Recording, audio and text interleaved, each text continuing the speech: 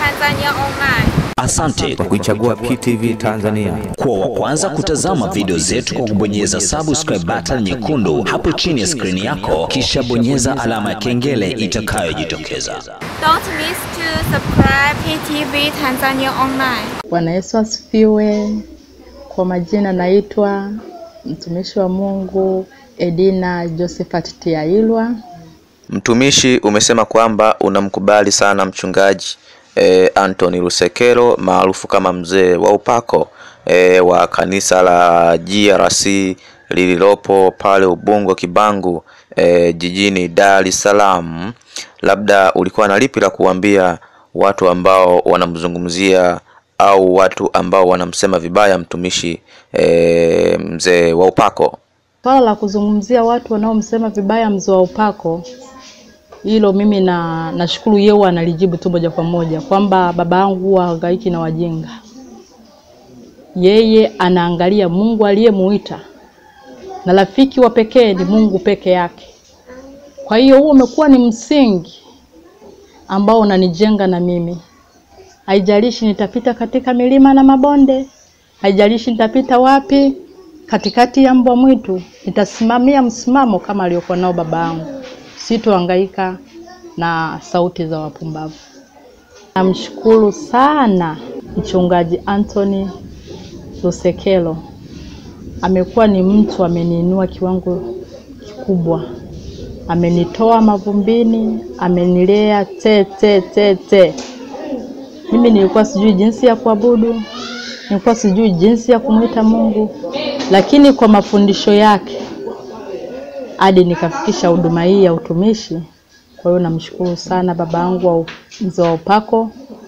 Mwenyezi Mungu azidi kumtumia na kwa wengine na natamani sana siku moja Mungu aniinue nifikie kiwango chake kama Elisha alivyokamata pindo la Elia. Na mimi natamani sana nikamate pindo la baba yangu wa imani Mzee wa Upako. Napenda kusema na washukuru sana PTV Tanzania, na Mwenyezi Mungu azidi kuwabariki na kuwainua katika viwango vya hali ya juu sana. Amina. Kuna watu wote katika Biblia wana umuhimu wao. Na watu hao ndio dira yetu. Amen. Ndio wanayaongoza maisha yetu. Tunaishi chini ya kivuli cha maisha yao. Miongoni mwa hao yuko mtu mmoja anaitwa Selemani.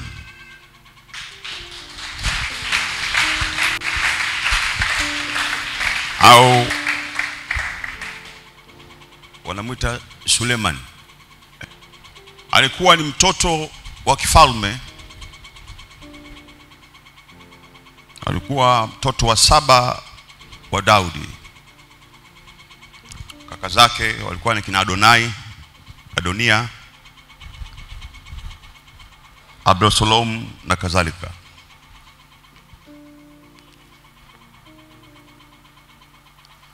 Kitabu cha Wafalme wa Pili, Mfalme wa Kwanza, mlango wa 4,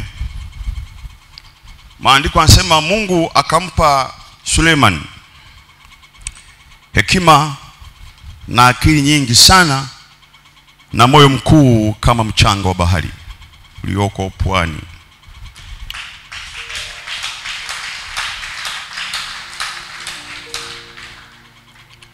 Kumbe wakati mwingine akili huwa tunapewa na Mungu. Akili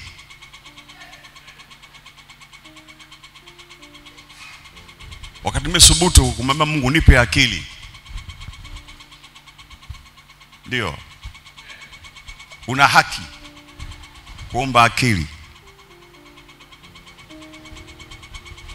ndio, na Mungu atakusikia.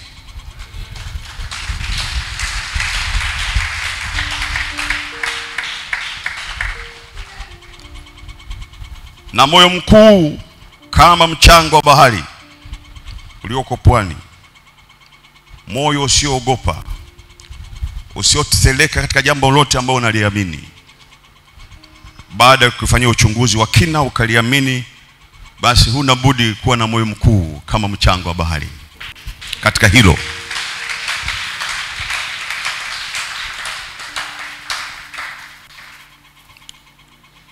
Hekima ya Sulemani ikapita hekima ya wana wote wa mashariki na hekima zote.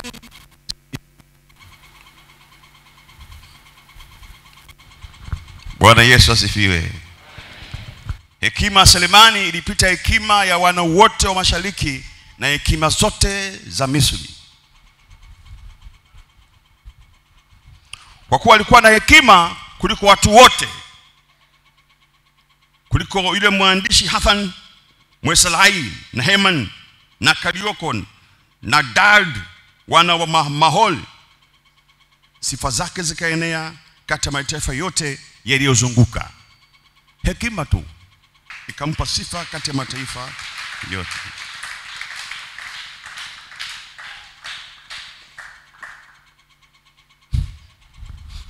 Alipokuwa anza kuwa kiongozi, mtihani yake wa kwanza ulikuwa ni kina mama wawili. Pale ndio hekima Sulemani ikaanza kuchomoza au kuonekana. Wamejifungua watoto pamoja.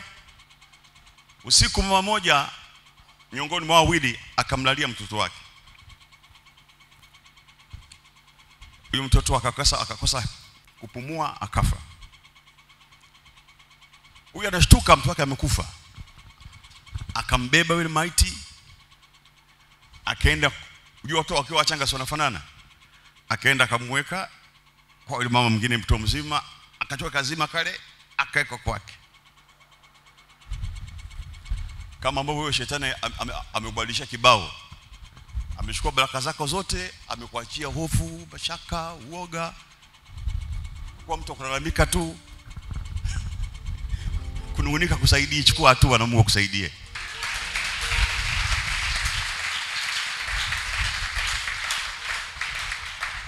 Yule mama alipoangalia kale katoto kale akajua soka kwake haka.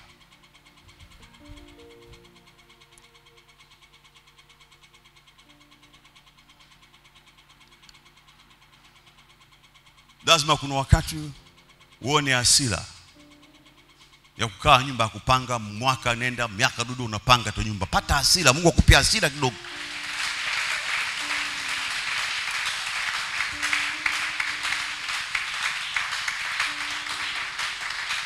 Pata hasira kidogo.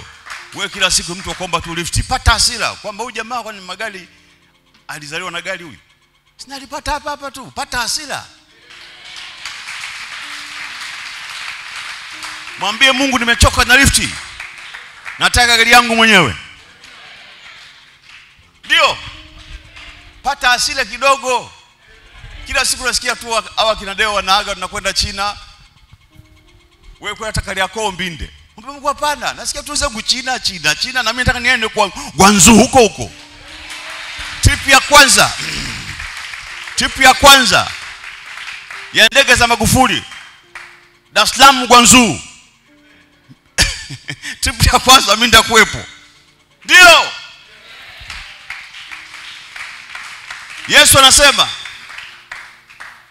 anasema hakuna jambo jema linaweza likazaliwa bila uchungu.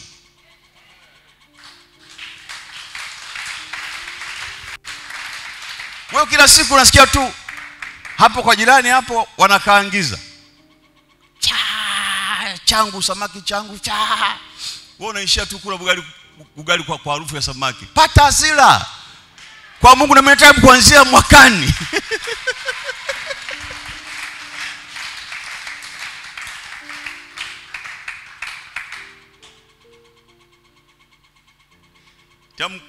Naomba Mungu hata toa kwa Mungu awatumie. Wanasema mama, natamani samaki, toka nenda kuchapa. Amesikia kwa jirani natamani samaki. Mama nimechoka maharage. Ndakuchapa. Mtoto mloo wewe, sio mloo.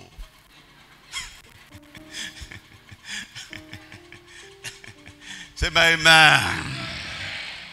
Naitwa Diana William au unaweza kaniita Princess Diana kutoka Siri za Familia. Ningependa uendelee kufuatilia PTV, ni online TV. Unaweza kaingia YouTube pale ukaisearch PTV Tanzania, ukasubscribe. Ni TV mpya kabisa ambayo inakuja na mambo mengi na mapinduzi mengi sana kwenye online TV. Kwa hiyo usikose kufuatilia PTV Tanzania. PTV Tanzania online. Asante kwa kuichagua PTV Tanzania. Kwa wa kwanza kutazama video zetu kwa kubonyeza subscribe button nyekundu hapo chini ya skrini yako, kisha bonyeza alama ya kengele itakayojitokeza. Don't miss to subscribe PTV Tanzania online.